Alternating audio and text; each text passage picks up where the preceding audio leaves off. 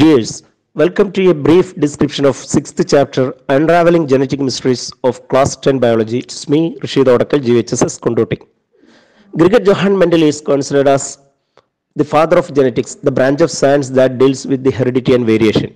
The inferences from his hybridization experiments in pea plants, that is Pisum sativum, led to the foundation of genetics. He studied the inheritance of 7 pairs of contrasting traits in pea plants and explained that each character is controlled by a pair of factors. Later studies proved that the factors are the genes present in the DNA in chromosomes.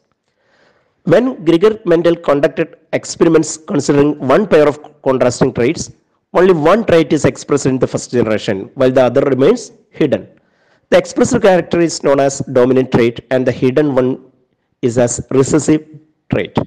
The trait which remains hidden in the first generation appears in the second generation, and the ratio of the dominant and recessive traits in the second generation is always 3:1. He assumed that during gamete formation, the factors that determine a particular character segregate without getting mixed. When he conducted experiments considering 2 pairs of contrasting traits, the ratio in the second generation appeared as 9:3:3:1. Mendel explained that the appearance of variation in offspring is due to the independent assortment of each character. It was found that the carriers of heredity which Mendel described as factors were the genes present in DNA. Genes are the specific nucleotides of DNA that control metabolic activities and responsible for specific characteristic features of any organism through synthesizing proteins. The double helical structured model of DNA proposed by James Watson and Francis Crick shed light on the different types of nucleotides. DNA and RNA are 2 types of nucleic acids that are made of different kinds of nucleotides. A single nucleotide contains a nitrogen base, a sugar molecule, and a phosphate group. A nucleotide is a basic unit of nucleic acid. DNA molecule is made up of 4 kinds of nucleotides, namely adenine nucleotide, thymine nucleotide, cytosine nucleotide, and guanine nucleotide, all with the deoxyribose sugar and phosphate.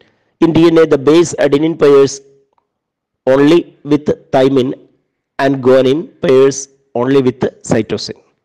RNA molecule is made up of 4 kinds of nucleotides, namely adenine, uracil, cytosine, and guanine nucleotides. Since RNA have 1 strand, no base pairing is possible. Ribose sugar is present in RNA along with phosphate group. As I mentioned earlier, the specific parts of DNA contain information for protein synthesis. These nucleotides are known as genes. Proteins are formed in the ribosomes seen in the cytoplasm. Different kinds of RNA like mRNA, tRNA, and rRNA involved in this process. Observe this. mRNA, which carries information from DNA, forms from DNA and reaches ribosomes. Based on the information in the mRNA, that is messenger RNA, tRNA brings different kinds of amino acids to ribosome. Ribosomes bind amino acids to form protein molecules. rRNA or ribosomal RNA that are seen associated with ribosomes.